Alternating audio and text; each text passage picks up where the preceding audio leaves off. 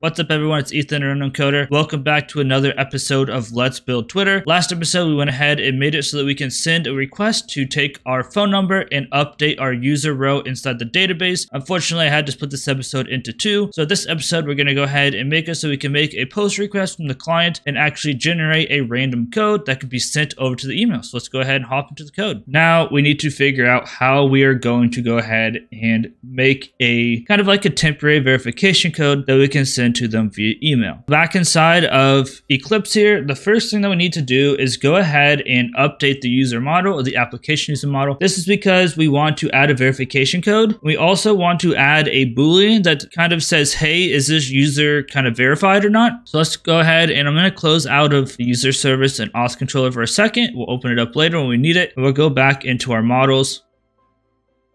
And inside of our application user, at the bottom here below our authorities, we're going to just go ahead and add a private Boolean enabled. So this is also something that we're going to need for our user inside of Spring Security anyway. And then we're also going to have a private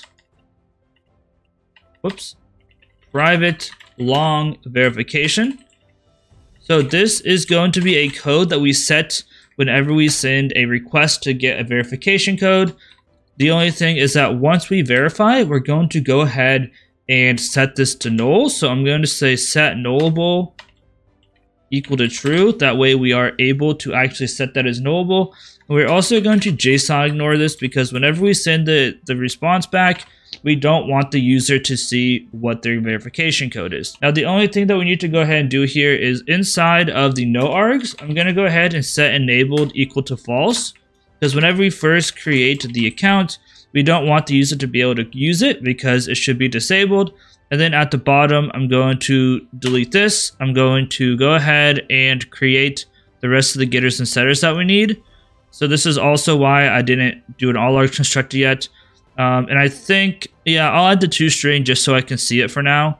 But we're going to have to keep regenerating the toString. So now we have updated our model. So let's go ahead and hop back into the authentication controller and make it so that we can update / send information to get a email.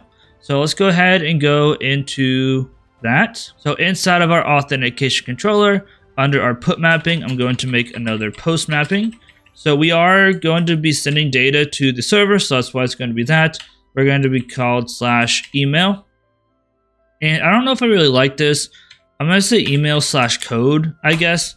And then we're going to just have a public response entity of a type string. So this isn't really going to be returning anything. But we're just going to say create email verification code or create email verification. And we'll have an @request body in here. And then I can't scroll up, so I might have to move my face cam. I could do this. I don't like how to do this. But we have @create email. We have our @request body. And again, we're going to cheat a little bit. I'm just going to use a linked hash map with a string and call it body. And inside here, we're just going to say user service dot generate email verification. Of course, this doesn't exist. We'll have to create this. And we're going to just pass in the body.get username. If we wanted to, we could send this in, like send the ID or something through a path variable or whatever. But I like using JSON bodies, and we're going to return a new response entity of type string. And this is going to be verification code generated. Email sent. Of course, the start out is not going to be sent, but we'll go HTTP status dot OK. So now, obviously, this generate email verification does not exist. So we need to go ahead and create that. So go ahead and hit this guy, create email verification, and here we go. The only things I am, this shouldn't be void. Oh no, yeah, it should be void. Okay, just kidding. Go ahead and copy this guy, and I'm going to move it up a little bit. So up to, I guess right here is fine.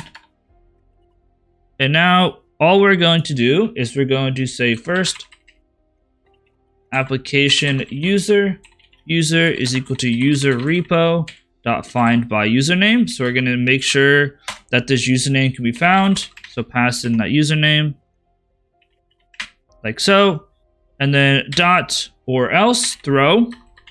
So once again, we'll throw a user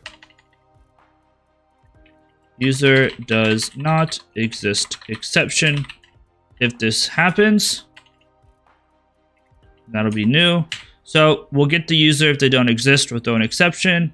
Otherwise, we'll say user.set verification, set verification equal to generate verification number. This is going to be a method that we need to create inside of here. And then we'll say user repo.save the user. So now we need to generate this generate verification number. So this will be a private long generate verification number.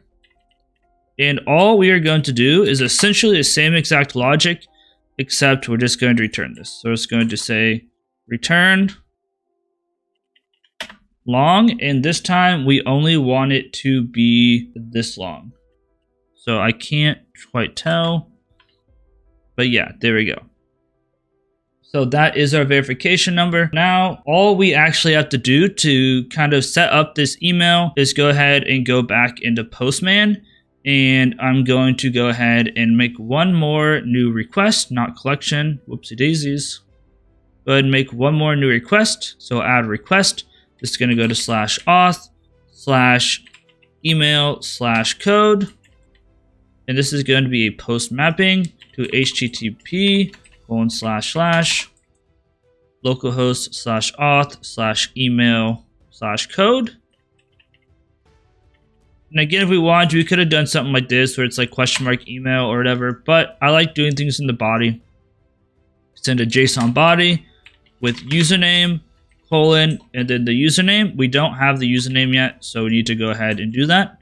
So first, we'll go ahead and try to auth our user or register our user.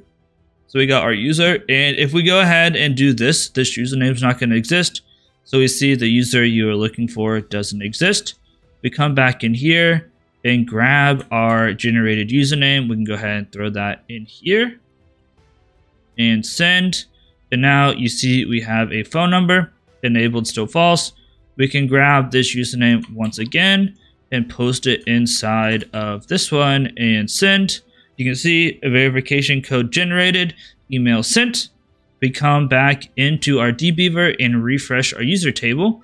You'll see that we have an 8-digit verification code, or it might be 7 digits, but either way, we have like a 7-digit verification code. We have our username, our phone, first, last, email, and enabled is false. So I believe that's going to be it for this one. I hope you guys all enjoyed. I don't think I'm going to be able to split this one in two, so it might just be a little bit longer one. But anyway, if you guys enjoyed, be sure to like. If you didn't enjoy it, be sure to hit a thumbs down. Any and all interaction with the video actually helps me out a lot. If you don't want to miss any of these videos, make sure that you hit the subscribe button, hit the bell icon so you know exactly when they come out. And if you have any feedback for me or ideas, go ahead and leave them in the comment section below. Either way, guys, I appreciate everyone. Thank you all for watching. Peace out, and I'll see you guys in the next episode.